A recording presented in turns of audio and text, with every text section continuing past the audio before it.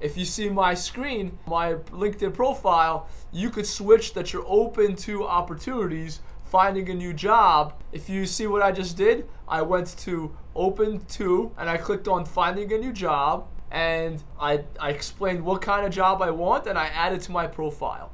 And then all recruiters will be able to see that I'm open to a new job. Then they'll be more likely to contact me because they'll see I'm open to a new job. Now, a lot of questions I get from candidates is, wouldn't my current employer be able to see this? The answer is no. They will not be able to see this. Your current employer, for me, my current employer is New Config, the company that I own.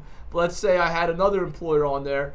They would not be able to see this, nor would anybody within their organization. Second of all, only people that have a recruiter license through LinkedIn, which is a very expensive license, costs 6 to 7 grand, will be able to see that you're open to opportunities. And they have to be not working for your current employer. So most regular people, 99% of them, don't pay for this license. They're not going to be able to see it. So only recruiters outside your current organization will be able to see this. And that's actually the people that you want to reach anyway.